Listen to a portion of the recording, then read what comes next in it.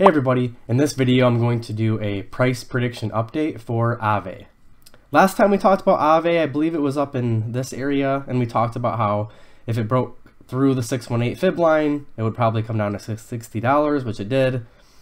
And then I talked about how I really hoped that it touched my green trend line I have here, because I thought that was a great buy zone.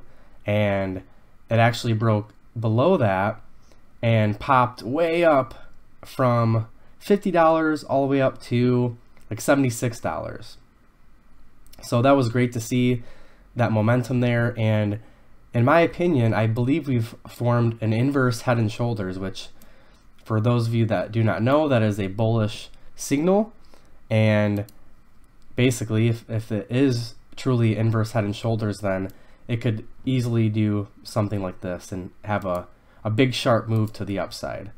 So hopefully that's what we get here. I will continue to keep an eye on it and update you here on YouTube or on Twitter for any major price action that I'm seeing with AAVE. I hope you enjoyed the video, and I'll see you in the next one.